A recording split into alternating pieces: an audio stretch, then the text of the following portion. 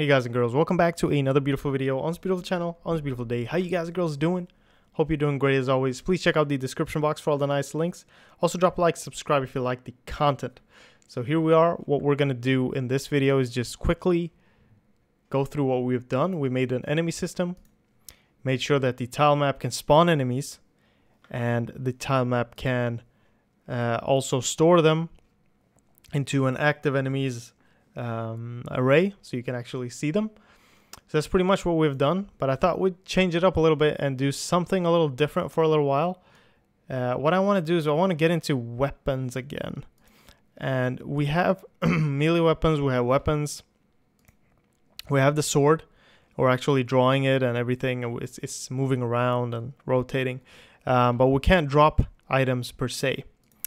And I'm gonna make a little class called inventory, and I'm gonna do it under item, and that might be a little weird, but we need something to store these items in for the player, and it's gonna be a little more C++ knowledge in here. So we're gonna use make our own dynamic array, but that'll be a cool training if you haven't done that. I'm just gonna call it inventory, and we can add this into the player later. There we go. I'm just gonna put that into item, inventory, put that into item right there, and then the header file as well. Here we go, header file into item, and there we go. Now we have our inventory class. Everything's good. There we go. And this is going to include, let me just save these. Include item.h. That's good. So we're going to be storing items. It won't be a problem since the item is a base class. Very good.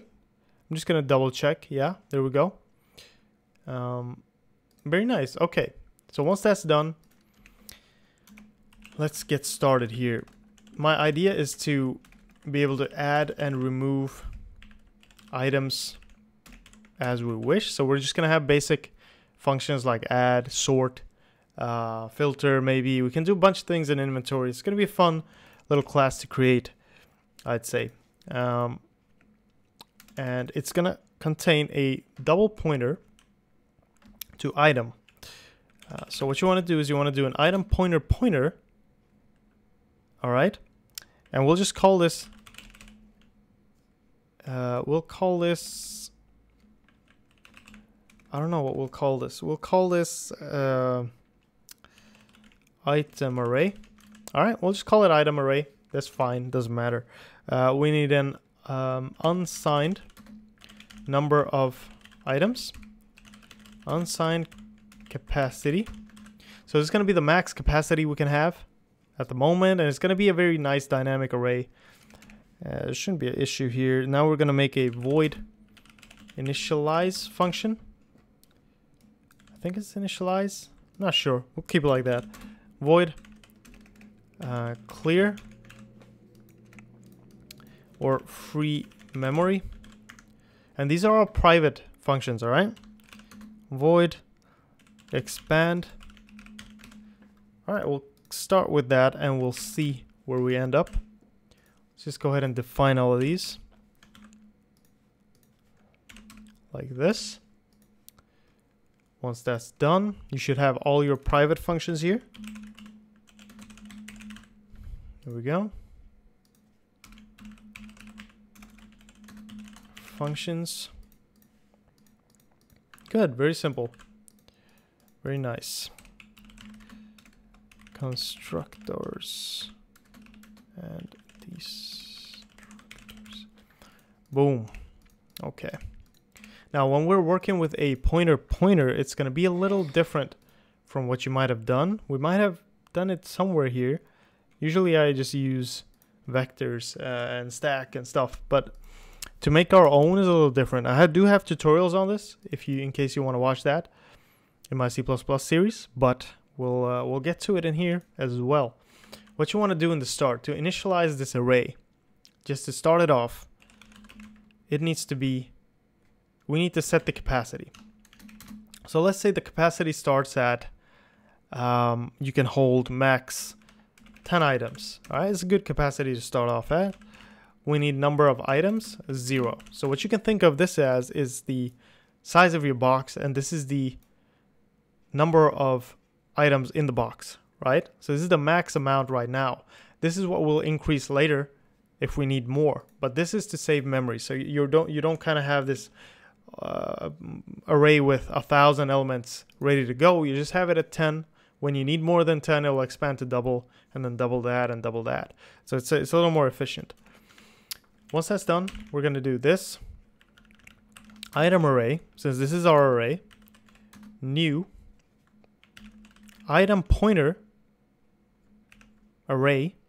Okay, this might be a little complicated, but don't freak out. This capacity. So basically what we're doing, for those of you who are not 100% sure, let me just tell you what's going on. So we have created a big box here. Well, let's say like that, big box. And then you can imagine it has 10 smaller boxes.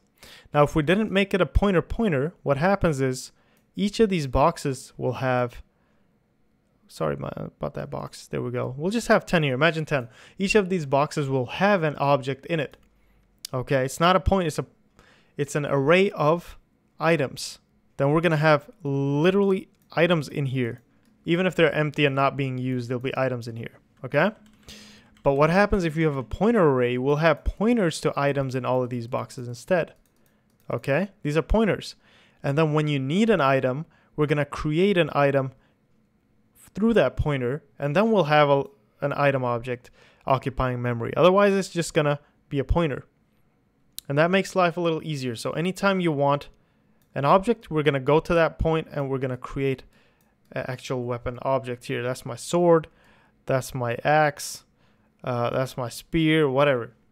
Okay, so that's kind of how that works. Just a very quick little tutorial on that. So that's what we're doing now. We're creating that big box of empty pointer boxes. And that's all you want to do in initialize. You don't want to do a lot more. What we could do now is we could do 4.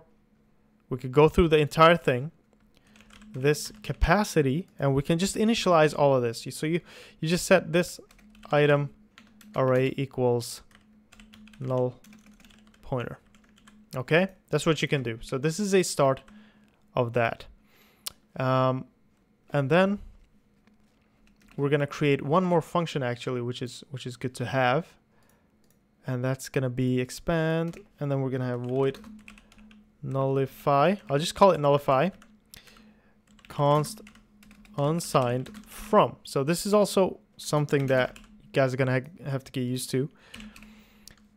And this function is going to set everything to null pointer. So basically what we did here, that's what it's gonna do, but it's gonna start at, so I'm just gonna control X that, just say this nullify. Remember, don't forget to set this from to 0 as a default, because it's not always you wanna nullify the entire thing. All right, so you have this from variable, which will say, okay, I wanna nullify stuff from this point onward. And that's gonna be really helpful when we increase the capacity.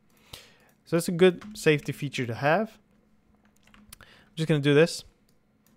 I'm gonna say from, and then go all the way to capacity and nullify it. And here I'm just doing it from 0. I'm not giving it anything. So it's gonna nullify everything. Free memory is going to delete everything. And this is also a very special type of thing where what you could do is you could free the entire thing, and then you have to initialize it again. But free memory for me is going to be, well, it's going to be the entire thing actually. We're going to have another function here called clear, and that's going to do a different thing. So just don't get it confused. This is going to free everything, and it's going to just make sure everything is okay. So I'm going to set that to 0. It's going to go through number of items. It's going to go through all of that, not to capacity really. It doesn't need to. Just needs to delete everything here. And then we'll delete the entire array. Don't forget this. Because if you forget this, you're not going to delete that main pointer. So if we go back to paint, I just want to show you this. You have your box of boxes, But you have this pointer. Don't forget this pointer. It's actually pointing to this box. That's what we're creating. So we're going to X this. Then you need to X that as well. Well, basically when you X that, you're Xing this. I mean, then you have to X all of these weapons here as well from all the pointers. So that's what we're doing in the for loop. And when you delete this at the end, you're deleting the entire array as well. Hopefully that made sense. So that's your free memory right there. And we're getting started with inventory.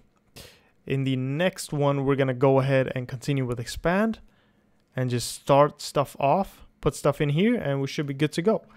All right, guys, there you go. Thank you so much for watching. Thanks for sticking with me. Take care. Check out the description box. Also, check out Discord if you want. And I'll see you guys and girls in the next one, all right? Bye-bye.